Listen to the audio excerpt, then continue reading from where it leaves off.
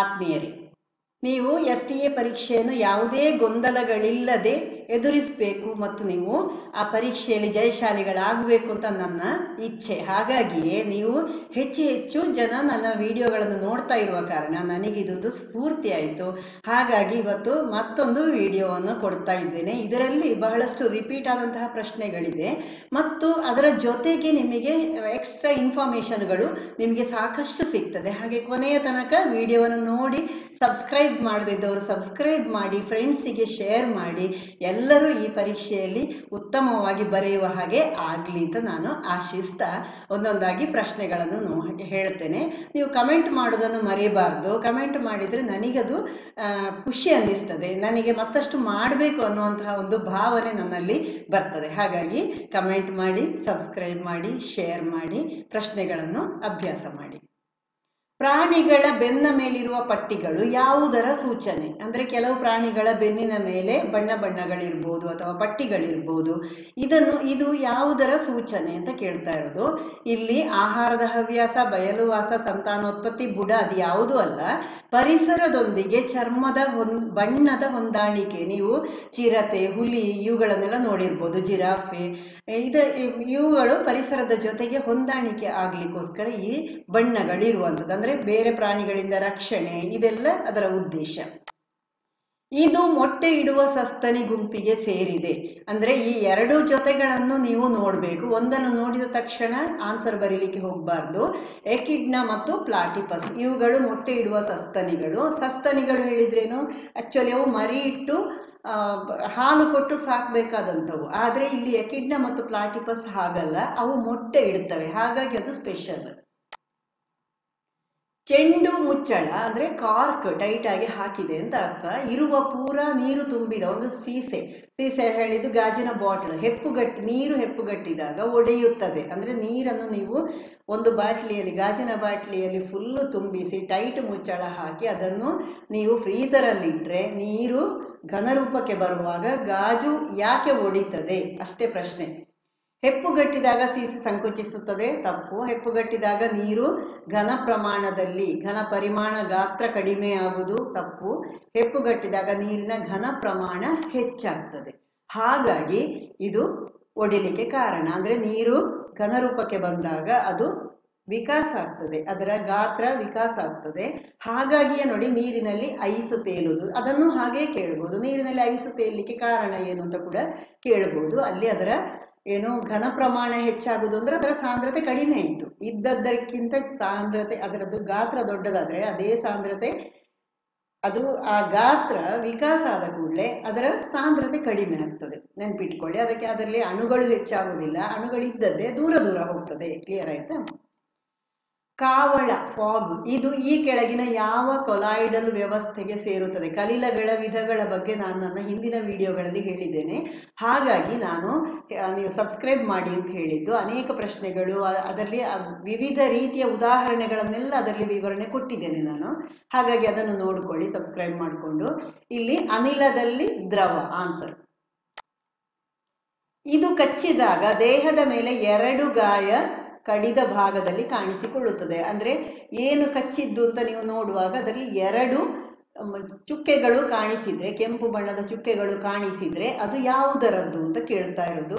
ಚೇಳು, ಜೇನ್ನೊಣ, ಕಣಜದ ಹುಳ ಇದೆಲ್ಲ ಕಚ್ಚಿಸಿಕೊಂಡವರಿಗೆ ನಿಮಗೆ ಗೊತ್ತಿದೆ. ಅದರ ಕಚ್ಚಿದಲ್ಲಿ ಒಂದೇ ರಚನೆ ಕಾಣಿಸ್ತದೆ, ಕೆಂಪು ಬಣ್ಣ ಕಾಣಿಸ್ತದೆ. ವಿಷಪೂರಿತ ಹಾವು ಕಚ್ಚಿದ್ರೆ ಮಾತ್ರ ಅದರಲ್ಲಿ 2 ರಚನೆಗಳು ಕಾಣಿಸ್ತದೆ.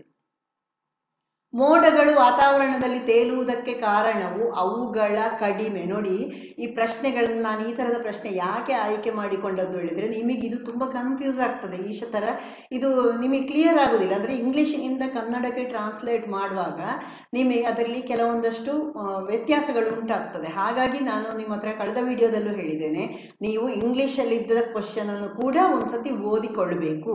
ಯಾಕಂದ್ರೆ ಅದರಲ್ಲಿ ನಿಮಗೆ ಹೆಚ್ಚು ಕ್ಲಿಯರ್ ಆಗ್ತದೆ. ಹೆಚ್ಚಾಗಿ ಮೋಡಗಳು ವಾತಾವರಣದಲ್ಲಿ ತೇಲುವುದಕ್ಕೆ ಕಾರಣ ಏನು ಅಂತ ಕೇಳಿದ್ರು. ಅಲ್ಲಿ ಸಾಂದ್ರತೆ, ಅದು ಭಾರ ಅಂತ ಕಂಡ ತಕ್ಷಣ ನಿಮಗೆ ಏನು ಆಲೋಚನೆ ಬರ್ತದೆ? ಅದು ಭಾರ ಇದೆ ಅಂತ ಅಲ್ಲ. ಭಾರ ಹೇಳಿದಲ್ಲಿ ಸಾಂದ್ರತೆ. ಅಲ್ಲಿ ಮೋಡದ ಅಂದ್ರೆ ನೀರಾವಿ ಇದೆಯಲ್ಲ ಅದರ ಸಾಂದ್ರತೆ ಕಡಿಮೆ. ನಾನು ಕಳೆದ ವಿಡಿಯೋಗಳಲ್ಲಿ ಹೇಳಿದ್ದೇನೆ, ಗಾಳಿಗಿಂತ ಆವಿಯ ಸಾಂದ್ರತೆ ಕಡಿಮೆ ಇರ್ತದೆ, ಹಾಗಾಗಿ ಅದುವೇ ಮೋಡ, ಅದು ಗಾಳಿಯಲ್ಲಿ ತೇಲ್ತದೆ ಅಂತ, ಅಥವಾ ಮೋಡ ವಾತಾವರಣದಲ್ಲಿ ತೇಲ್ತದೆ. ಕ್ಲಿಯರ್ ಆಯ್ತಲ್ಲ. ಪ್ರಾಣಿ ವರ್ಗಗಳಲ್ಲೆಲ್ಲ ಅತಿ ದೊಡ್ಡ ಸಮೂಹ ಹೇಳಿದಿಲ್ಲಿ ಅತಿ ಹೆಚ್ಚು ಪ್ರಾಣಿಗಳು ಅಥವಾ ಅವುಗಳಲ್ಲಿ ವೈವಿಧ್ಯವಾದಂತಹ ಅನೇಕ ಪ್ರಾಣಿಗಳು ಇರುವುದು ಯಾವ ವರ್ಗದಲ್ಲಿ ಅಂತ. ಪ್ರೋಟೋಸೋವಾ, ಅನೆಲಿಡಾ, ಸಿಲೆಂಟ್ರೇಟಾ ಅಥವಾ ಅದನ್ನು ಕೋಲೆಂಟ್ರೇಟಾ ಅಂತ ಬರೆದಿದ್ದಾರೆ, ಸಿಲೆಂಟ್ರೇಟಾ, ಆರ್ಥ್ರೋಪೋಡ. ಇದರಲ್ಲಿ ಆರ್ಥ್ರೋಪೋಡ ಅಥವಾ ಕೀಟಗಳು. ಪ್ರೋಟೋಸೋವಾಗಳು ಹೇಳಿದ್ರೆ ನಿಮ್ಮ ಇದೆಲ್ಲ ಇರ್ತದಲ್ಲ, ಅಮೀಬಾ, ಯುಗ್ಲಿನ, ಇವುಗಳೆಲ್ಲ ಪ್ರೋಟೋಸೋವಾಕ್ಕೆ ಬರ್ತದೆ. Coelenterata, hydra. ಏನು ಅನೆಲಿಡಾ ಹೇಳಿದ್ರೆ ಇದು ಏನು ವಲಯವಂತಗಳು, ಅನೆಲಿಡಾ. ನೆಕ್ಸ್ಟ್, ಕಾರ್ಬೋಹೈಡ್ರೇಟ್ ಹೇರಳವಾಗಿರುವಂತಹ ಸಸ್ಯ ಭಾಗ ಯಾವುದೆಂದರೆ, ಅಂದ್ರೆ ಇಲ್ಲಿ ಬೇರೆ ಬೇರೆ ಆಹಾರಗಳನ್ನು ಕೊಟ್ಟಿದ್ದಾರೆ, ತರಕಾರಿ ಅಥವಾ ಹಣ್ಣುಗಳನ್ನು ಕೊಟ್ಟಿದ್ದಾರೆ. ಇವುಗಳಲ್ಲಿ ಕಾರ್ಬೋಹೈಡ್ರೇಟ್ ಹೆಚ್ಚಾಗಿರುವುದು ಯಾವುದರಲ್ಲಿ? ಆಲೂಗಡ್ಡೆಯಲ್ಲಿ. ಈರುಳ್ಳಿಯಲ್ಲಿ ಬೇರೆ ಬೇರೆ ಲವಣಗಳ ಅಂಶ ಅಥವಾ ಖನಿಜ ಅಂಶಗಳು ಇರ್ತದೆ, ಸಾಕಷ್ಟು ಇರ್ತದೆ ಇದರಲ್ಲಿ. ಬಸಳೆ ಸೊಪ್ಪಿನಲ್ಲಿ ವಿಟಮಿನ್ಗಳು, ಆಮೇಲೆ ಖನಿಜ ಅಂಶಗಳು ಇರ್ತದೆ. ಕಿತ್ತಳೆ ಹಣ್ಣಿನಲ್ಲಿ ನಿಮಗೆ ಬೇಕಾದಂತಹ ವಿಟಮಿನ್ಗಳು, ಕಾರ್ಬೋಹೈಡ್ರೇಟ್ ಸ್ವಲ್ಪ ಪ್ರಮಾಣದಲ್ಲಿ ಇರ್ತದೆ, ಆದರೆ ಹೆಚ್ಚು ಪ್ರಮಾಣದಲ್ಲಿ ಇರುವುದು ಆಲೂಗಡ್ಡೆಯಲ್ಲಿ.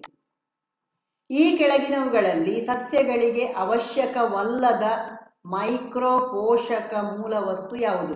ಅಂದ್ರೆ ನಮಗೆ ಪ್ರಾಣಿಗಳಿಗೆ ಬೇಕಾದಂತಹ ಮ್ಯಾಕ್ರೋನ್ಯೂಟ್ರಿಯೆಂಟ್ಸ್, ಮೈಕ್ರೋನ್ಯೂಟ್ರಿಯೆಂಟ್ಸ್ ಬಗ್ಗೆ ನಾವು ನೋಡಿದ್ದೇವಲ್ಲ.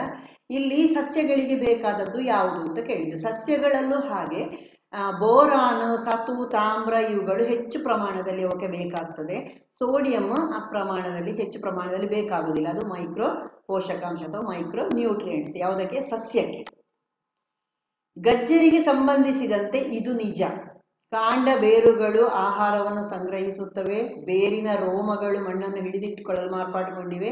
ಪ್ರಧಾನ ಬೇರು ಮಾರ್ಪಾಟುಗೊಂಡಿರುವುದು ಆಹಾರ ಸಂಗ್ರಹಣೆಗಾಗಿ. ಇದು ಸರಿಯಾದ ಆನ್ಸರ್. ಪ್ರಧಾನ ಬೇರು ಹೇಳಿದ್ದು ಯಾವುದರಲ್ಲಿ? ತಾಯಿ ಬೇರು. ತಾಯಿ ಬೇರಿನಲ್ಲಿ ಆಹಾರ ಸಂಗ್ರಹಣೆ ಆಗಿರುವಂಥದ್ದು ಇದು. ಹಾಗಾಗಿ ಬೇರಿನಲ್ಲಿ ಆಹಾರ ಸಂಗ್ರಹಣೆಗೆ ಇದು ಉದಾಹರಣೆ, ಅಥವಾ ಪ್ರಧಾನ ಬೇರು ಮಾರ್ಪಾಟುಗೊಂಡಿರುವುದು ಅಂತ ಇಲ್ಲಿ ಕೊಟ್ಟಿದ್ದಾರೆ ಪ್ರಶ್ನೆ.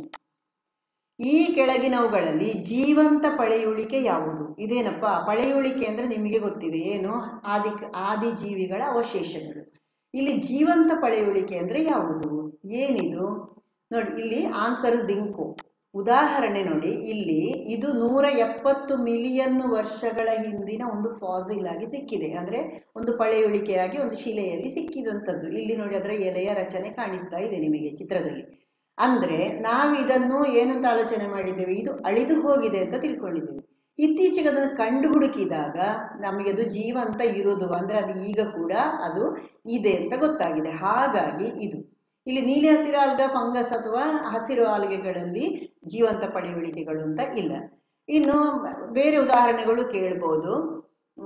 ಸಿಲಾಂತಸಿ ಮೀನನ್ನು ಕೇಳ್ಬೋದು. ಇದು ನೋಡಿ, ಉದಾಹರಣೆಗೆ ನಾವು ಸುಮಾರು 1938ರ ತನಕವೂ ಇದು ನಶಿಸಿ ಹೋಗಿದೆ ಅಥವಾ ಏನು ಪಳೆಯುಳಿಕೆ ಆಗಿಬಿಟ್ಟಿದೆ, ಈಗ ನಮ್ಮ ಹತ್ರ ಇಲ್ಲ ಅಂತ ಆಲೋಚನೆ ಮಾಡಿದ್ದೇವೆ. ಆದ್ರೆ ಅಂದ್ರೆ ಇದು 66 ಮಿಲಿಯನ್ ವರ್ಷಗಳ ಹಿಂದಿನ ಒಂದು ಅವಶೇಷದಲ್ಲಿ ಸಿಕ್ಕಿದೆ ಹೊರತು ಅದರ ನಂತರ ಸಿಕ್ಕಿರ್ಲಿಲ್ಲ. ಯಾವಾಗ?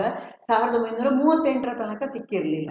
1938ಕ್ಕೆ ಸಿಕ್ಕಿದಾಗ ನಮಗೆ ಗೊತ್ತಾಯ್ತು. ಹಾಗಾಗಿ ಅದು ಈಗಲೂ ಇದೆ.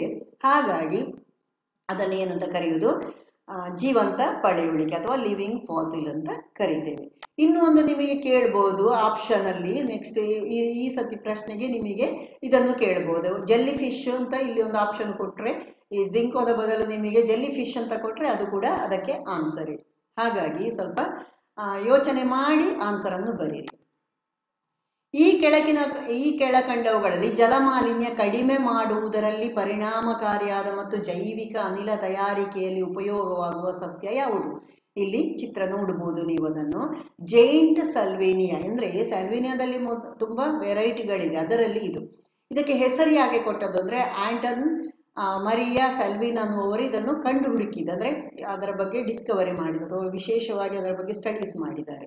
ಇದನ್ನು ಏನು ಅಂತ ಕರೀತಾರೆ? ಇದನ್ನು ಫ್ಲೋಟಿಂಗ್ ಫರ್ನ್ ಇದೆ ಆಕ್ಚುಲಿ.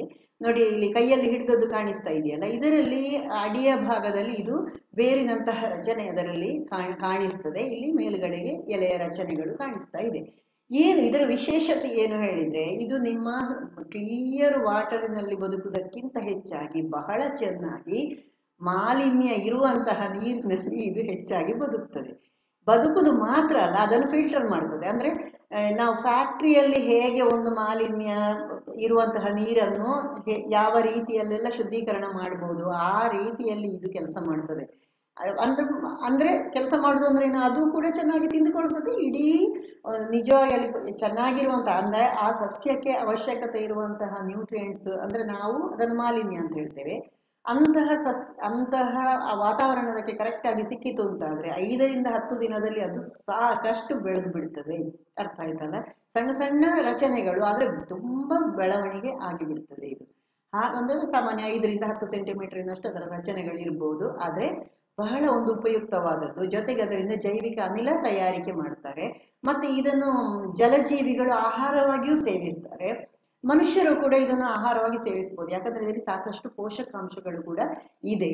ಹಾಗಾಗಿ ಇದು ಒಂದು ವಿಶೇಷವಾದಂತಹ ಜಲಜೀವಿ. ಯಾವುದು? ಸಾಲ್ವಿನಿಯಾ ಹೇಳುವಂಥದ್ದು. ಈ ಕೆಳಗಿನವುಗಳಲ್ಲಿ ಯಾವುದು DNA ಅಸ್ತಿತ್ವದಲ್ಲಿದ್ದು RNA ಅಸ್ತಿತ್ವದಲ್ಲಿದ್ದು DNA ಅಸ್ತಿತ್ವದಲ್ಲಿ ಇಲ್ಲ? ಅಂದ್ರೆ 4 ಘಟಕಗಳಿಂದ ಒಂದು DNA ಅಥವಾ RNAಗಳು ಆಗಿರುವಂಥದ್ದು. ಅದು ರಿಪೀಟ್ ಆಗಿ ಅದು ಸುರುಳಿ ಸುತ್ತಿಕೊಂಡು ಇರುವಂಥದ್ದು. ಅಡಿನಿನ್, ಗುವಾನಿನ್, ಥೈಮಿನ್, ಸೈಟೋಸಿನ್ ಹೇಳುವಂಥದ್ದು DNA ಇರುವುದು. ಆದ್ರೆ RNA ಸೈಟೋಸಿನ್ ಇಲ್ಲ, ಅದರ ಬದಲಿಗೆ ಯುರಾಸಿಲ್ ಇದೆ. ಕ್ಲಿಯರ್ ಆಯ್ತಾ? ಹಾಗಾಗಿ RNA ಯುರಾಸಿಲ್ ಇದೆ, DNA ಯುರಾಸಿಲ್ ಇಲ್ಲ. ಹೊಂದಿಸಿ ಬರೆದು ಸರಿಯಾದ ಸಂಕೇತವನ್ನು ಗುರುತಿಸಿ. ಇಲ್ಲಿ ಹೊಂದಿಸಿ ಬರೀಬೇಕು. ಮೊದಲನೇದು ಏಕಕೋಶೀಯ ಸೂಕ್ಷ್ಮಾಣು ಜೀವಿ. ಉದಾಹರಣೆ ಯಾವುದಕ್ಕೆ? ಅಮೀಬಾ. ಹಾರಲಾಗದ ಪಕ್ಷಿ, ಕಿವಿ. ನೆಲ ಮತ್ತು ಜಲವಾಸಿ ಎರಡರಲ್ಲೂ ಇರುವಂಥದ್ದು ಆಮೆ. ಯಾಕೆ ಅದನ್ನು ಆ ರೀತಿ ಹೇಳ್ತೇವೆ ಅಂತ ಹೇಳಿದ್ರೆ, ಅದು ಅದರ ನೆಲವಾಸಿ ಮತ್ತು ಅದು ಮೊಟ್ಟೆ ಇಟ್ಟು ಮರಿ ಆಗುವಂಥದ್ದು ಅದರದಿಯಲ್ಲಿ ಸೀಶೋರ್ಗಳಲ್ಲೆಲ್ಲ ಮಾಡ್ತದೆ ಅದು. ಹಾಗಾಗಿ ಅದನ್ನು ನಾವು ಏನು ಅಂತ ಕರಿಬಹುದು? ನೆಲ ಮತ್ತು ಜಲವಾಸಿ ಅಂತ ಕರಿಬಹುದು. ಇನ್ನೊಂದು ನೀಳವಾದ ಖಂಡ ವಿಭಜನೆ ಇಲ್ಲದ ದೇಹ. ಅಂದ್ರೆ ಇಲ್ಲಿ ಯಾವುದು ದುಂಡು ಹುಳಗಳು ಅಥವಾ ಕೊಕ್ಕೆ ಹುಳ, ದುಂಡು ಹುಳ, ಇವುಗಳ ದೇಹದಲ್ಲಿ ಖಂಡ ವಿಭಜನೆ ಇಲ್ಲ ಅಂತ. ಉದಾಹರಣೆಗೆ ಯಾವುದು? ಎರೆಹುಳ ನೋಡಿದ್ದೀರಲ್ಲ, ಎರೆಹುಳದ ರೀತಿಯಲ್ಲಿ ಇವುಗಳ ದೇಹ ಇರುವುದು ಅಲ್ಲ. ಹಾಗಾಗಿ ಇದು ಆನ್ಸರ್. ಯಾವುದು? ಕೊಕ್ಕೆ ಹುಳ. ಹಾಗಾದ್ರೆ ಇಲ್ಲಿ ಆಪ್ಷನ್ಗಳಲ್ಲಿ ಸಂಕೇತಗಳನ್ನು ಕೊಟ್ಟ ಆಪ್ಷನ್ಗಳಲ್ಲಿ ಯಾವುದಾಯಿತು? ಬಿ ನಿಮ್ಮ ಆನ್ಸರ್. ಕೆಲವು ಸಸ್ಯಗಳಲ್ಲಿ ಅತಿ ಕಡಿಮೆ ಉಷ್ಣದ ಉಪಚಾರ ಹೂ ಬಿಡುವಿಕೆಯನ್ನು ಗಮನಿಸಲಾಗಿದೆ. ಇದರಿಂದ ಸಸ್ಯದ ಕಾಯಿಯ ಬೆಳವಣಿಗೆಯ ಅವಧಿ ಕಡಿಮೆಯಾಗಿ ಬೇಗ ಹೂ ಬಿಡುವಂತಾಗುತ್ತದೆ. ಈ ವಿಷಯವನ್ನು ಡ್ಯಾಶ್ ಎನ್ನುತ್ತಾರೆ. ಅಂದ್ರೆ ಇಲ್ಲಿ ಏನು, ಕೆಲವು ಸತಿ ಉಷ್ಣತೆ ಅತಿ ಕಡಿಮೆ ಉಷ್ಣತೆ ಎಲ್ಲ ಆದಾಗ ಅಲ್ಲಿ ಕಾಯಿಯ ಬೆಳವಣಿಗೆ ಕಡಿಮೆ ಆಗ್ತದೆ, ಅದು ಅಲ್ಲಿ ಹೂ ಬಿಡುವಿಕೆ ನಿಧಾನ ಆಗ್ತದೆ. ಇದಕ್ಕೆ ಏನು ಕಾರಣ ಅಂತ ಅಷ್ಟೇ. ಅದು ಇದನ್ನು ಏನು ಅಂತ ಕರೀತಾರೆ ಅಂತ ಕೇಳಿದಷ್ಟೇ. ಇದು ವರ್ನಲೈಸೇಷನ್. ಇದನ್ನು ನಾವು ಕೃತಕವಾಗಿ ಮಾಡ್ಲಿಕ್ಕೆ ಆಗುವಂಥದ್ದು ಇದು, ಅದಕ್ಕೋಸ್ಕರ ಕೊಟ್ಟಿರ್ಬೋದು. ಇದಕ್ಕೆ ಕನ್ನಡದಲ್ಲಿ ಏನು ಕರೀತಾರೆ? ಅಂಕುರತ್ವರಣ ಅಂತ ಕರೀತಾರೆ. ಹಾಗಾದ್ರೆ ಈ ಉಳಿದದ್ದೇನಿದು? ಫೋಟೋಪೀರಿಯಾಡಿಸಮ್ ಅಂದ್ರೆ ಏನು? ಹಾಗಾದ್ರೆ ಇದು ಒಂದು ಹೂ ಮೊಗ್ಗಿದ್ದದ್ದು ಹೂ ಅರಳಲಿಕ್ಕೆ ಅದಕ್ಕೆ ಒಂದು ನಿರ್ದಿಷ್ಟ ಲೈಟ್ ಬೇಕು, ಅಥವಾ ಬೆಳಕು ಅಥವಾ ಕತ್ತಲೆ. ಅಂದ್ರೆ ರಾತ್ರಿ ಅರಳುವುದಾದ್ರೆ ಕತ್ತಲೆ, ಇದನ್ನು ಹೇಳುವಂಥದ್ದು. ಅದಕ್ಕೆ ಏನು ಅಂತ ಕರೆಯೋದು? ಫೋಟೋಪೀರಿಯಾಡಿಸಮ್. ಇನ್ನೊಂದು ಫ್ಲಾರಿಜಿನೇಷನ್ ಏನು ಅಂತ ನನಗೇನು ಕ್ಲಿಯರ್ ಇಲ್ಲ, ಅದರ ಬಗ್ಗೆ ಮಾತಾಡೋದಿಲ್ಲ ನಾನು. ಇನ್ನು ಸೂರ್ಯಾಭಿವರ್ತನ ಅಥವಾ ಹೆಲಿಯೋಟ್ರೋಪಿಸಮ್, ಇದು ಸೂರ್ಯಕಾಂತಿಯಲ್ಲಿ ಕಾಣಿಸ್ತದೆ ನಿಮಗೆ. ಸೂರ್ಯಕಾಂತಿಯಲ್ಲಿ ಎಳೆ ಸಸ್ಯಗಳು ಏನ್ ಮಾಡ್ತವೆ, ಹೂಗಳು ಅರಳಿದಾಗ ಅದು ಸೂರ್ಯ ಹೋಗುವ ದಿಕ್ಕಿಗೆ. ನನ್ನ ಮೊದಲಿನ ವಿಡಿಯೋದಲ್ಲಿ ನಾನು ಇದನ್ನು ಪಿಕ್ಚರ್ ಸಹಿತವಾಗಿ ಕೊಟ್ಟಿದ್ದೇನೆ, ಸ್ವಲ್ಪ ಅದನ್ನು ನೋಡಿಕೊಳ್ಳಿ. ಅತಿ ದೊಡ್ಡ ಮೊಟ್ಟೆಯನ್ನು ಇಡುವ ಪಕ್ಷಿ. ಇಲ್ಲಿ ಈಗಲೂ ನಿಮಗೆ ಗೊತ್ತುಂಟು, ಕಾಗೆ ಗೊತ್ತುಂಟು, ಕಕ್ಕೊಳಿದ್ರೆ ಅದು ಪಕ್ಷಿಯ ಹೆಸರಲ್ಲ ಅಲ್ಲಿ. ಆಸ್ಟ್ರಿಚ್ ಇದು ದೊಡ್ಡದಾದಂತಹ ಮೊಟ್ಟೆಯನ್ನು ಇಡ್ತದೆ, ಮತ್ತು ಮೊಟ್ಟೆಯನ್ನು ಅಷ್ಟೇ ವಿಶೇಷ ರೀತಿಯಲ್ಲಿ ಅದು ಕಾಯ್ತದೆ. ಯಾರಾದ್ರೂ ಅದನ್ನು ಮುಟ್ಲಿಕ್ಕೆ ಹೋದ್ರೆ ಅವರನ್ನು ಬಡ್ದು ಸಾಯಿಸ್ತದೆ, ಕುಕ್ಕಿ ಸಾಯಿಸ್ತದೆ. ಈ ಕೆಳಕಂಡವುಗಳಲ್ಲಿ ಮಾರ್ಪಾಟಾದ ಕಾಂಡ ಯಾವುದು? ಆಗ್ಲೇ ಹೇಳಿದೆ ನಾನು, ಮಾರ್ಪಾಟುಗಳು, ಕಾಂಡದ ಮಾರ್ಪಾಟು, ಬೇರಿನ ಮಾರ್ಪಾಟು, ಇದು ಸ್ವಲ್ಪ ಇಂಪಾರ್ಟೆಂಟ್. ಸ್ವಲ್ಪ ಇದನ್ನೆಲ್ಲ ನೋಡ್ಕೊಳ್ಳಿ. ಆಲೂಗಡ್ಡೆ ಇಲ್ಲಿ ಕಾಂಡದ ಮಾರ್ಪಾಟು. ಇಲ್ಲಿ ಗೆಣಸು ಬೇರಿನಲ್ಲಿ ಮಾರ್ಪಾಟಾಗುವಂಥದ್ದು, ಆಹಾರ ಸಂಗ್ರಹಣೆಯ ಬೇರು ಅದು. ಗಜ್ಜರಿ ಆಗ್ಲೇ ಹೇಳಿದೆ, ಬೇರು, ತಾಯಿ ಬೇರು. ಇನ್ನು ತೆಂಗಿನಕಾಯಿ ಇದು ಮಾರ್ಪಾಟ, ಇದರಲ್ಲಿ ಎಂತ ಮಾರ್ಪಾಟು ಅಲ್ಲ, ಇದು ಹಣ್ಣಿನ ಲೆಕ್ಕದ್ದಿದಷ್ಟೇ. ಗಂಜಿ ಮತ್ತು ಸೆಲ್ಯುಲೋಸ್ ಈ ಬಗ್ಗೆ ಅಂದ್ರೆ ಇವುಗಳೆರಡರನ್ನು ತಕ್ಕೊಂಡಾಗ ಈ ಕೆಳಗಿನ ಹೇಳಿಕೆಗಳಲ್ಲಿ ಯಾವುದು ಸರಿ ಇಲ್ಲ. ಎರಡರ ಮೂಲವು ಒಂದೇ, ಇದು ಎರಡರ ಮೂಲವು ಸಸ್ಯವೇ, ಸರಿ. ಇದು ಎರಡು ಪಾಲಿಮರ್, ಇದು ಸರಿಯಾದದ್ದೇ. ಎರಡು ಅಯೋಡಿನ್ ಜೊತೆ ವರ್ತಿಸಿ ಬಣ್ಣವನ್ನು ಕೊಡುತ್ತವೆ, ಇಲ್ಲ. ಇಲ್ಲಿ ಗಂಜಿ ಅಯೋಡಿನ್ನ ಜೊತೆಗೆ ನೀಲಿ ಬಣ್ಣವನ್ನು ತೋರಿಸ್ತದೆ, ಅಂದ್ರೆ ಅದು ಸ್ಟಾರ್ಚ್ ಅದು, ಹಾಗಾಗಿ ಪಿಷ್ಟ. ಸೆಲ್ಯುಲೋಸ್ ಇದು ಯಾವುದೇ ಬಣ್ಣ ಬದಲಾವಣೆ ಕಾಣಿಸುವುದಿಲ್ಲ ಇದರಲ್ಲಿ.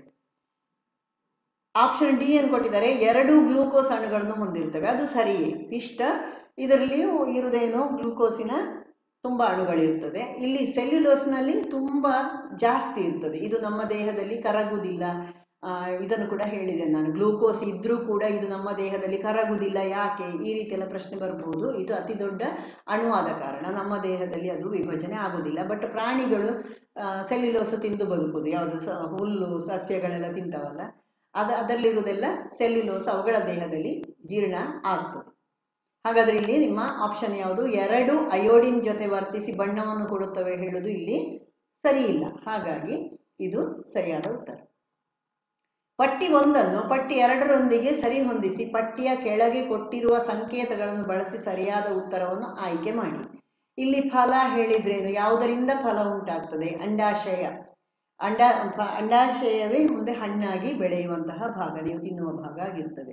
ಇನ್ನು ಬೀಜ, ಇದು ಅಂಡಕ ಒಳಗಡೆಗೆ ಇರುವಂತಹ ಪುಟ್ಟ ಪುಟ್ಟ ರಚನೆಗಳು ಕಾಣಿಸ್ತದಲ್ಲ, ನೀವು ಅಂಡಾಶಯವನ್ನು ವಿಭಜನೆ ಮಾಡಿ ನೋಡಿದ್ರೆ ಅದು ಏನು ಮುಂದೆ ಬೀಜವಾಗಿ ಬೆಳೆಯುವಂತಹ ಭಾಗ.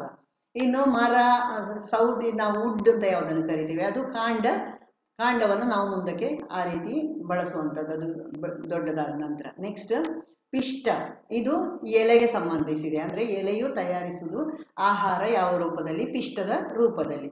ಹಾಗಾಗಿ ನಿಮ್ಮ ಇಲ್ಲಿ ಆಪ್ಷನ್ ಯಾವುದಾಯ್ತು? ಬಿ ಆಯ್ತು. ಕೆಲವು ಸಸ್ಯ ಹಾಗೂ ಪ್ರಾಣಿಗಳ ಬೆಳವಣಿಗೆಗಾಗಿ ಗಂಟೆಗಳ ಆವೃತ್ತಿಯ ತೆರೆದ ಬೆಳಕಿನ ಪ್ರಕ್ರಿಯೆಗೆ ಇರುವ ಹೆಸರು. ನಾನು ಆಗ್ಲೇ ಹೇಳಿದೆ, ಇದು ಯಾವುದೆಲ್ಲ ರೀತಿಯಲ್ಲಿ ಕ್ವಶನ್ಸ್ ಕೊಡ್ತಾರೆ ಅಂತ ಹೇಳಿದೆ. ಆನ್ಸರ್ ಯಾವುದು?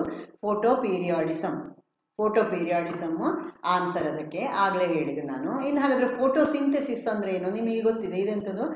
ಯಾವುದು? ನೆನಪು ಮಾಡ್ಕೊಳ್ಳಿ. ಫೋಟೋಸಿಂಥೆಸಿಸ್ ಹೇಳಿದ್ರೆ ಸಸ್ಯಗಳು ಆಹಾರ ತಯಾರಿಸುವಂತಹ ಕ್ರಿಯೆ, ಅಂದ್ರೆ ಸೂರ್ಯನ ಬೆಳಕಿನಲ್ಲಿ ಆಹಾರ ತಯಾರಿಸ್ತಾವಲ್ಲ, ಹಾಗಾಗಿ ಅದನ್ನು ದ್ಯುತಿ ಸಂಶ್ಲೇಷಣೆ ಅಥವಾ ಫೋಟೋಸಿಂಥೆಸಿಸ್ ಅಂತ ಕರೆಯುವುದು. ಇನ್ನು ಫೋಟೋ ಅಯನೈಸೇಷನ್ ಹೇಳಿದ್ರೆ ಬೆಳಕು ಬಿದ್ದಾಗ ಕೆಲವು ವಸ್ತುಗಳಲ್ಲಿ ಅಯಾನುಗಳು ಉಂಟಾಗ್ತದೆ, ಇದನ್ನು ಫೋಟೋ ಅಯನೈಸೇಷನ್ ಅಂತ ಕರೆಯುವುದು. ಅದು ಬೆಳಕಿನ ತೀವ್ರತೆ ಇದೆಲ್ಲ ಅದಕ್ಕೆ ವ್ಯತ್ಯಾಸ ಇದೆ, ಅಂದ್ರೆ ಬೇರೆ ಬೇರೆ ವಿಕಿರಣಗಳನ್ನ ಹಾಯಿಸಿಯೂ ಮಾಡಬಹುದು, ಬೇರೆ ಬೇರೆ ಸಂದರ್ಭಗಳಲ್ಲಿ ಇದು ಬಳಕೆ ಆಗ್ತದೆ. ಇನ್ನು ಫೋಟೋ ಇಲೆಕ್ಟ್ರಿಕ್ ಇಫೆಕ್ಟ್ ಅಂದ್ರೆ ಕೆಲವು ಲೋಹಗಳ ಮೇಲೆ ಒಂದು ನಿರ್ದಿಷ್ಟ ಆವೃತ್ತಿಯ ಬೆಳಕನ್ನು ಹಾಯಿಸಿದಾಗ ಅದರಿಂದ ಇಲೆಕ್ಟ್ರಾನ್ ಬಿಡುಗಡೆ ಆಗ್ತದೆ, ಅದನ್ನು ನಾವು ಫೋಟೋ ಇಲೆಕ್ಟ್ರಿಕ್ ಇಫೆಕ್ಟ್ ಅಂತ ಹೇಳುದು. ಇದು ಕೂಡ ತುಂಬಾ ಇಂಪಾರ್ಟೆಂಟ್. ಸೋಡಿಯಂ ಲೋಹದ ಮೇಲೆ ಯಾವುದೋ ಒಂದು ಆವೃತ್ತಿಯ ಬೆಳಕನ್ನು ಹಾಯಿಸಿದೆ, ಅಲ್ಲಿ ಇಲೆಕ್ಟ್ರಾನ್ ಬಿಡುಗಡೆಯಾಗಿದೆ, ಇದನ್ನು ಏನು ಅಂತ ಕರೀತಾರೆ? ಈ ರೀತಿಯ ಪ್ರಶ್ನೆಗಳು ಬೇರೆ ಬೇರೆ ಪ್ರಶ್ನೆ ಪತ್ರಿಕೆಗಳಲ್ಲಿ ನೋಡಿದೆ ನಾನು, ಹಾಗಾಗಿ ಫೋಟೋ ಇಲೆಕ್ಟ್ರಿಕ್ ಇಫೆಕ್ಟ್ ಅಂತ ಕರೀತಾರೆ. ಅಥವಾ ಇದನ್ನು ಬೇರೆ ಬೇರೆ ರೀತಿಯಲ್ಲಿ ಕೇಳಬಹುದು, ನೆನಪಿಟ್ಕೊಳ್ಳಿ. ಫೋಟೋ ಇಲೆಕ್ಟ್ರಿಕ್ ಇಫೆಕ್ಟ್ ಅಂದ್ರೆ ಬೆಳಕು ಬಿದ್ದಾಗ ಲೋಹಗಳಿಂದ, ಅಂದ್ರೆ ನಿರ್ದಿಷ್ಟ ಆವೃತ್ತಿಯ ಬೆಳಕನ್ನು ಹಾಯಿಸಿದಾಗ ಕೆಲವು ಲೋಹಗಳು ಇಲೆಕ್ಟ್ರಾನ್ಗಳನ್ನು ಬಿಡುಗಡೆ ಮಾಡುತ್ತವೆ, ಅದನ್ನು ಫೋಟೋ ಇಲೆಕ್ಟ್ರಿಕ್ ಇಫೆಕ್ಟ್ ಅಂತ ಕರೆಯುವುದು. ಒಂದು ಸಸ್ಯದ ಉತ್ಪನ್ನವಾದ ನೈಸರ್ಗಿಕ ರಬ್ಬರಿನ ರಾಸಾಯನಿಕ ಹೆಸರು. ಇಲ್ಲಿ ಮ್ಯೂಸಿಲೇಜ್ ಅಂದ್ರೆ ಏನು? ನೀವು ಬೆಂಡೆಕಾಯಿ ಎಲ್ಲ ಕಟ್ ಮಾಡುವಾಗ ಒಂದು ಲೋಳೆ ಬರ್ತದಲ್ಲ, ಅದು. ಗೋಂದು ಹೇಳಿದ್ರೆ ಅಂಟು, ನೀವು ಗೇರು ಮರ ಎಲ್ಲ ನೋಡಿದ್ರೆ ಗೊತ್ತಾಗ್ತದೆ ನಿಮಗೆ, ಅದರ ಕಾಂಡದಿಂದ ಅಂಟು ಬರ್ತದೆ. ಇನ್ನು ರಾಳ ಕೂಡ ಇದು ಅಂಟಿನ ಹಾಗೆಯೇ, ಇದು ಇನ್ನು ಸ್ವಲ್ಪ ಗಟ್ಟಿ ಇರ್ತದೆ, ಅಷ್ಟೇ ವ್ಯತ್ಯಾಸ. ಅಂದ್ರೆ ಇದು ಕೂಡ ಸ್ವಲ್ಪ ದಿವಸ ಆಗುವಾಗ ಎರಡು ಕೂಡ ಗಟ್ಟಿ ಆಗ್ತದೆ. ನಾವು ಪೇಜಿಗೆಲ್ಲ ಅಂಟಿಸ್ಲಿಕ್ಕೆ ಸಣ್ಣ ಇರುವಾಗ ಈ ಗೋಂದು ಅಂತ ಹೇಳುವುದನ್ನು ಬಳಸ್ತಿದ್ದೇವಲ್ಲ, ಅದು ನೆನಪು ಮಾಡ್ಕೊಳ್ಳಿ. ನೀವು ಮಾಡಿರ್ಲಿಕ್ಕಿಲ್ಲ, ನಾವೆಲ್ಲ ಮಾಡಿದ್ದೇವೆ. ಹಾಗಾದ್ರಲ್ಲಿ ಆನ್ಸರ್ ಎಂಥದ್ದು? ಲೇಟೆಕ್ಸ್. ರಬ್ಬರ್ ಮರವನ್ನು ಗಾಯ ಮಾಡಿ ಅದರಿಂದ ಒಂದು ಲಿಕ್ವಿಡ್ ಬರ್ತದಲ್ಲ ವೈಟ್, ಅದನ್ನು ಲೇಟೆಕ್ಸ್ ಅಂತ ಕರೆಯುವುದು ಇಂಗ್ಲಿಷಲ್ಲಿ. ಕುದುರೆ ಮಸಾಲೆ, ಇದು ಒಂದು ಎಂಥದ್ದು ಅಂತ ಕೇಳಿದ್ದಾರೆ. ನಾರು ಬೆಳೆ, ದ್ವಿದಳ ಧಾನ್ಯ, ಏಕದಳ ಧಾನ್ಯ, ಸೊಪ್ಪು, ಇದರ ಬಯಾಲಜಿಕಲ್ ನೇಮ್ ಏನು, ಮೆಡಿಕಾಗೋ ಸಟೈವಾ ಅಂತ. ಹಾಗಾದ್ರೆ ಏನಿರ್ಬೋದು ಇದು ಸೊಪ್ಪು, ಕುದುರೆ ಸೊಪ್ಪು. ನಮ್ಮ ಇಲ್ಲೆಲ್ಲ ನಾನಂತೂ ನೋಡ್ಲಿಲ್ಲ ಇದನ್ನು, ಈ ಕಡೆಯಲ್ಲೂ ನೋಡಿದ ಹಾಗಿಲ್ಲ ನನಗೆ ನಮ್ಮ ಏರಿಯಾದಲ್ಲೆಲ್ಲ. ಇದೇ ರೀತಿಯಾದಂತಹ ಸೊಪ್ಪನ್ನು ನೋಡಿದ್ದೇವೆ, ಬಟ್ ಈ ತರದ ಫ್ಲವರ್ಸ್ ಎಲ್ಲ ಇರುವಂತದ್ದು ನಾವು ನೋಡ್ಲಿಲ್ಲ. ಹಾಗಾಗಿ ಇದು ಒಂದು, ಯಾಕೆ ಇದಕ್ಕೆ ಕುದುರೆ ಸೊಪ್ಪು ಅಂತ ಯಾಕೆ ಕರೆದಿದ್ದಾರೆ ಅದೊಂದು ವಿಶೇಷ. ಇದರಲ್ಲಿ ಸಾಕಷ್ಟು ಪೋಷಕಾಂಶಗಳಿದೆ. ಬಹುಶಃ ಇದನ್ನು ಮನುಷ್ಯರು ಕೂಡ ಬಳಕೆ ಮಾಡ್ಬೋದು ನನಗನಿಸಿದಾಗೆ, ಯಾಕಂದ್ರೆ ಇದರಲ್ಲಿ ಬಹಳಷ್ಟು ಪೋಷಕಾಂಶಗಳು ಇದೆ. ಈ ಕುದುರೆಗಳಿಗೆ ಅಥವಾ ಜಾನುವಾರುಗಳಿಗೆ ಇದು ಅತ್ಯುತ್ತಮ ಮೇವು ಅಂತ ಹೇಳ್ತಾರೆ. ಲೆಗ್ಯುಮಿನೋಸೆ ಕುಟುಂಬದ ಸಸ್ಯಗಳು ಮಣ್ಣಿನ ಫಲವತ್ತತೆಯನ್ನು ಹೆಚ್ಚಿಸುತ್ತವೆ. ಹೇಗೆಂದರೆ ಅವು ವಾಯುಮಂಡಲದ ಸಾರಜನಕವನ್ನು ಮಣ್ಣಿಗೆ ಸೇರಿಸುತ್ತವೆ. ಕರೆಕ್ಟ್ ಅಲ್ವಾ? ಯಾಕೆ ಹೇಳ್ತೇನೆ ನಾನು, ಅವು ಹೆಚ್ಚುವರಿ ಆಮ್ಲಜನಕವನ್ನು ಬಿಡುಗಡೆ ಮಾಡುತ್ತವೆ. ಇದೇನು ಸ್ಪೆಷಲ್ ಏನು, ಹೆಚ್ಚು ಬಿಡುಗಡೆಯನ್ನು ಮಾಡೋದಿಲ್ಲ. ಅವು ಕೊಳೆತ ಬಳಿಕ ಮಣ್ಣಿನಲ್ಲಿ ಸೇರಿ ಫಲವತ್ತತೆಯನ್ನು ಹೆಚ್ಚಿಸುತ್ತವೆ. ಇದು ಎಲ್ಲಾ ಸಸ್ಯಗಳು ಆಗ್ತದೆ ಹೀಗೆ. ಅವುಗಳ ಬೇರುಗಳು ಮಣ್ಣನ್ನು ಹಿಡಿದಿಟ್ಟುಕೊಂಡು ಮಣ್ಣು ಸವಕಳಿಯನ್ನು ತಡೆಗಟ್ಟುತ್ತವೆ. ಇದು ಎಲ್ಲಾ ಸಸ್ಯಗಳು ಮಾಡುವ ಕೆಲಸ. ಹಾಗಾದ್ರೆ ಆಪ್ಷನ್ ಫಸ್ಟಿನದ್ದು ಸರಿಯಾದ ಉತ್ತರ. ಯಾಕೆ, ನಾನು ಮೊದಲಿನ ವಿಡಿಯೋದಲ್ಲಿ ಇದರ ಬಗ್ಗೆ ಸ್ವಲ್ಪ ಹೇಳಿದ್ದೇನೆ. ಇದು ಅದರ ಬೇರು ಗಂಟುಗಳು, ಇಲ್ಲಿ ನೋಡಿ ಅಲ್ಲಲ್ಲಿ ಗಂಟು ಇದೆಯಲ್ಲ, ಇದು ತನ್ನಷ್ಟಕ್ಕೆ ಅದರಲ್ಲಿ ಆದದ್ದಲ್ಲ. ಇದರಲ್ಲಿ ರೈಸೋಬಿಯಂ ಬ್ಯಾಕ್ಟೀರಿಯಾಗಳು ಮನೆ ಮಾಡ್ಕೊಂಡಿದೆ. ಅಂದ್ರೆ ಇವುಗಳೇನು ಮಾಡ್ತವೆ, ಇದು ಸಾರಜನಕ ಸ್ಥಿರೀಕರಣ ಮಾಡ್ತದೆ. ಅಂದ್ರೆ ವಾತಾವರಣದಲ್ಲಿ ಸ್ವತಂತ್ರವಾಗಿ ಸಿಗುವಂತಹ ಸಾರಜನಕ ಇದೆಯಲ್ಲ, ಅನಿಲ, ಅದನ್ನದು ಅದನ್ನದು ಸ್ಥಿರೀಕರಣಗೊಳಿಸ್ತದೆ. ಅಂದ್ರೆ ಬೇಕಾದಂತಹ ಸಂಯುಕ್ತಗಳಾಗಿ ಅದಕ್ಕೆ ಮಾರ್ಪಡಿಸುವಂತಹ ಶಕ್ತಿ ಇದೆ. ಇದು ಏನ್ ಮಾಡ್ತದೆ, ಇಲ್ಲಿ ನೇರವಾಗಿ ಅದು ಹೀರಿಕೊಳ್ತದಲ್ಲ, ಹೀರಿಕೊಂಡದನ್ನು ಈ ಸಸ್ಯಗಳು ಕೂಡ ಬಳಸಿಕೊಳ್ಳಿಕ್ಕೆ ಆಗ್ತದೆ. ಅದು ಸತ್ತ ನಂತರ, ಅಂದ್ರೆ ಆ ಗಿಡ ಸತ್ತ ನಂತರ ನೀವು ಆ ಬೇರನ್ನೆಲ್ಲ ಕಿತ್ತಾಕುದಿಲ್ಲ ಅಲ್ಲ, ಮೇಲಿನ ಭಾಗ ಮಾತ್ರ ತೆಗಿಬೇಕು. ಇಲ್ಲಿ ಇವುಗಳು ಮಣ್ಣಿನಲ್ಲೇ ಉಳ್ಕೊಳ್ತವೆ. ಹಾಗಾಗಿ ಆ ಮಣ್ಣು ಫಲವತ್ತಾಗಿ ಇರ್ತದೆ. ಭಾರತದ ಗಂಧದ ಮರಕ್ಕೆ ಸಸ್ಯ ವೈಜ್ಞಾನಿಕ ಹೆಸರೇನು? ಗಂಧದ ಮರ ಅಂದ್ರೆ ಪ್ರಸಾದ ಎಲ್ಲ ಹಾಕ್ತೇವಲ್ಲ, ಅದು ಆ ಗಂಧವನ್ನು ಹೇಳಿದ್ದು. ಇದು ಸಂತಾನಂ ಆಲ್ಬಮ್. ಇದು ಕೂಡ ತುಂಬಾ ಪ್ರಶ್ನೆ ಪತ್ರಿಕೆಯಲ್ಲಿ ನೋಡಿದ್ದೇನೆ ನಾನು. ಸಂತಾನಂ ಆಲ್ಬಮ್ ನೆನಪಿಟ್ಕೊಳ್ಳಿ. ಗಂಧದ ಮರ, ಸ್ಯಾಂಡಲ್ವುಡ್ ಹೇಳ್ತೇವಲ್ಲ, ಅದಕ್ಕೆ ವೈಜ್ಞಾನಿಕ ಹೆಸರು. ಸ್ಯಾಂಡಲ್ವುಡ್ ಅಂದ್ರೆ ಕೆಂಪು ಚಂದನ ಅಂತೆಲ್ಲ ಬೇರೆ ಇದೆ. ಇದು ಪರಿಮಳ ಬರುವಂತದ್ದು, ಪ್ರಸಾದವಾಗಿ ಬಳಸ್ತೇವಲ್ಲ ಅದನ್ನು. ವಾತಾವರಣದ ಎಲ್ಲ ಸ್ಥಿತಿಗಳಲ್ಲಿ ನಿರೋಧದ ಗರಿಷ್ಠ ಸಾಮರ್ಥ್ಯವು ಇದರಿಂದ ತೋರಿಸಲ್ಪಡುತ್ತದೆ. ನೋಡಿ, ಅದಕ್ಕೆ ಹೇಳಿದ್ದು ನಾನು, ರೆಸಿಸ್ಟೆನ್ಸ್ ಜಾಸ್ತಿ ಯಾವುದಕ್ಕೆ ಇದೆ ಅಂತ ಕೇಳುದವರು. ಬೀಜ, ಹೂವು, ಎಲೆ, ಹಣ್ಣು ಗೊತ್ತಿದೆ ನಿಮಗೆ, ಬಹಳ ಸೂಕ್ಷ್ಮದ್ದು. ಎಲೆ ಸುಲಭವಾಗಿಯೇ ಹರಿದು ಹೋಗ್ಬೋದು, ಹಾಳಾಗಿ ಹೋಗ್ಬೋದು. ಹೂವು ಕೂಡ ಹಾಗೆ. ಹಾಗಾಗಿ ಇಲ್ಲಿ ಆನ್ಸರ್ ಯಾವುದು? ಬೀಜ. ಯಾಕೆ ಬೀಜ ಗರಿಷ್ಠ ಸಾಮರ್ಥ್ಯವನ್ನು ತೋರಿಸ್ತದೆ ಹೇಳಿದ್ರೆ, ಒಂದನೇದಾಗಿ ಅದು ಮುಂದೆ ಸಂತಾನೋತ್ಪತ್ತಿಗೆ ಇರುವಂತದ್ದು. ಅಂದ್ರೆ ಅದು ಮೊಳಕೆ ಬಂದು ಹೊಸ ಸಸ್ಯವಾಗಿ ಬೆಳಿಬೇಕು. ಹಾಗಾಗಿ ನೋಡಿ, ಪ್ರಕೃತಿ ಅದಕ್ಕೆ ವಿಶೇಷವಾದಂತಹ ರಕ್ಷಣೆ ಕೊಟ್ಟಿದೆ. ಮತ್ತು ಇನ್ನೊಂದು ಇದಕ್ಕೆ ಕಾರಣ ಏನು ಅಂತ ಹೇಳಿದ್ರೆ, ಅದರ ಹೊರಗಡೆಗಿರುವಂಥದ್ದು ಸ್ಕ್ಲೀರೆಂಕೈಮ ಅಂಗಾಂಶ. ಸ್ಕ್ಲೀರೆಂಕೈಮ ಅಂಗಾಂಶ ಅಂದ್ರೆ ಅದು ಸತ್ತ ಜೀವಕೋಶಗಳು ಇರುವಂಥದ್ದು. ಇದು ಬೇಗನೆ ಹಾಳಾಗುವುದಿಲ್ಲ. ಅಂದ್ರೆ ನೀರು ಹೀರಿಕೊಂಡಾಗ ಅಂದ್ರೆ ಒಂದು ಅತಿ ಸೂಕ್ಷ್ಮವಾದಂತಹ ಒಂದು ಬೀಜ ರಂಧ್ರ ಇರ್ತದೆ. ಆ ರಂಧ್ರ ನೀರನ್ನು ಹೀರಿಕೊಂಡಾಗ ಒಳಗಿನ ಭಾಗಗಳೆಲ್ಲ ಜೀವಂತಾಗಿ ಅದು ಸಸ್ಯವಾಗಿ ಬೆಳೆಯುವಂಥದ್ದು ಒಂದು ವಿಶಿಷ್ಟ ಕ್ರಿಯೆ, ಇದು ಪ್ರಕ್ರಿಯೆ. ಸಸ್ಯದ ಭಾಗ, ಮುಖ್ಯವಾಗಿ ಬೇರು, ನೀರಿನ ಕಡೆಗೆ ಬೆಳೆಯುವುದನ್ನು ಅಥವಾ ವರ್ಧಿಸುವುದನ್ನು ಹೀಗೆ ಕರೆಯುತ್ತೇವೆ. ಇಲ್ಲಿ ವರ್ಧಿಸುವುದು ಅಂತ ಶಬ್ದಕ್ಕಿಂತ ಬೆಳೆಯುವುದು ಅಥವಾ ಬಾಗುವುದು ಇದು ಸರಿ. ಇಲ್ಲಿ ಯಾವುದು ಇದಕ್ಕೆ ಆನ್ಸರ್? ಹೈಡ್ರೋಟ್ರೋಪಿಸಮ್. ಅಂದ್ರೆ ನೀರಿನ ಕಡೆಗೆ ನೋಡಿ ಬೇರು ಬೆಳೀತಾ ಹೋಗ್ತದಲ್ಲ, ಇದನ್ನು ನಾವೇನಂತ ಕರೆಯುವುದು? ಹೈಡ್ರೋಟ್ರೋಪಿಸಮ್. ನೀರು ಹೈಡ್ರೋ ನೆನ್ಪಿಟ್ಕೊಳ್ಳಿ. ಹಾಗಾದ್ರೆ ಫೋಟೋಟ್ರೋಪಿಸಮ್ ಅಂದ್ರೆ ಏನು? ಜಿಯೋಟ್ರೋಪಿಸಮ್ ಅಂದ್ರೆ ಏನು? ಬೇರುಗಳು ಯಾವಾಗ್ಲೂ ಭೂಮಿಯ ಕಡೆಗೆ ಬೆಳೀತದೆ. ನೀವು ಪಾಟನ್ನು ಅಡ್ಡ ಹಾಕಿದ್ರೆ ಬೇರು ಕೆಳಗಡೆಗೆ ಬೆಳೀತದೆ, ಅದು ಪಾಸಿಟಿವ್ ಜಿಯೋಟ್ರೋಪಿಕ್ ಆಯ್ತು. ಇನ್ನು ಕಾಂಡ ಏನಾಗ್ತದೆ? ಯಾವಾಗ್ಲೂ ಮೇಲ್ಭಾಗಕ್ಕೆ, ಅಂದ್ರೆ ಭೂಮಿಯಿಂದ ಮೇಲ್ಭಾಗಕ್ಕೆ ಬೆಳೀತದೆ, ಅದನ್ನು ನೆಗೆಟಿವ್ಲಿ ಜಿಯೋಟ್ರೋಪಿಕ್ ಮೂಮೆಂಟ್ ಅದರದ್ದು ಅಂತ ಕರಿತೇವೆ. ಇನ್ನು ಯಾವುದು ಫೋಟೋಟ್ರೋಪಿಸಮ್ ಅಂದ್ರೇನು? ನೀವೊಂದು ಗಿಡವನ್ನು ಮನೆಯೊಳಗೆ ತಂದಿಟ್ಕೊಂಡು ಕಿಟಕಿಯ ಬದಿಗೆ ಇಟ್ಕೊಳ್ಳಿ, ಸ್ವಲ್ಪ ದಿವಸ ಆಗುವಾಗ ಏನಾಗಿರ್ತದೆ? ಅದು ಕಿಟಕಿಯ ಕಡೆಗೆ ಬಾಗ್ತದೆ, ಅಂದ್ರೆ ಬೆಳಕಿನ ಕಡೆಗೆ ಬಾಗಿಕೊಂಡು ಬೆಳೆಯುವುದನ್ನು ನಾವೇನಂತ ಕರಿತೇವೆ? ಫೋಟೋಟ್ರೋಪಿಸಮ್ ಅಂತ ಕರಿತೇವೆ. ಇನ್ನು ಥಿಗ್ಮೋಟ್ರೋಪಿಸಮ್, ಇದು ಕುಡಿ ಬಳ್ಳಿ ಅಂತ ಕರಿತೇವೆ ಇದನ್ನು. ಇದು ಸಸ್ಯಗಳಲ್ಲಿ ಬಟಾಣಿ ಅಥವಾ ಕೆಲವು ಮುಳ್ಸೌತೆ ಅಥವಾ ಗಿಡ ಇದರಲ್ಲೆಲ್ಲ ಬಳ್ಳಿ ಎಲ್ಲ ಏನಾಗ್ತದೆ, ಅದು ಹಬ್ಬಿಕೊಂಡು ಹೋಗುವಾಗ ಅದು ಏನಾಗ್ತದೆ, ಅದರ ಒಂದು ರಚನೆಯಲ್ಲಿ ಈ ರೀತಿ ಸುತ್ತಿಕೊಂಡು ಅದು ಆಧಾರಕ್ಕೆ ಹೋಗ್ತಾ ಇರ್ತದೆ. ಇದನ್ನು ನಾವೇನಂತ ಕರಿತೇವೆ, ಥಿಗ್ಮೋಟ್ರೋಪಿಸಮ್ ಅಂತ ಕರಿತೇವೆ. ಓಕೆ, ಇವತ್ತಿಗೆ ಇಷ್ಟು ಸಾಕು. ಏನಾದರೂ ಡೌಟ್ಸ್ ಇದ್ರೆ ಕಮೆಂಟ್ ಬಾಕ್ಸ್ ಅಲ್ಲಿ ಹಾಕಿ, ನಾನು ರಿಪ್ಲೈ ಮಾಡ್ತೇನೆ. ಲೈಕ್ ಮಾಡಿ, ಶೇರ್ ಮಾಡಿ, ಸಬ್ಸ್ಕ್ರೈಬ್ ಮಾಡಿ, ಬೆಲ್ ಬಟನ್ ಒತ್ತಿ. ಆಗ ನನ್ನ ಎಲ್ಲ ವಿಡಿಯೋಸ್ ನಿಮಗೆ ಬರ್ತದೆ. ಧನ್ಯವಾದಗಳು.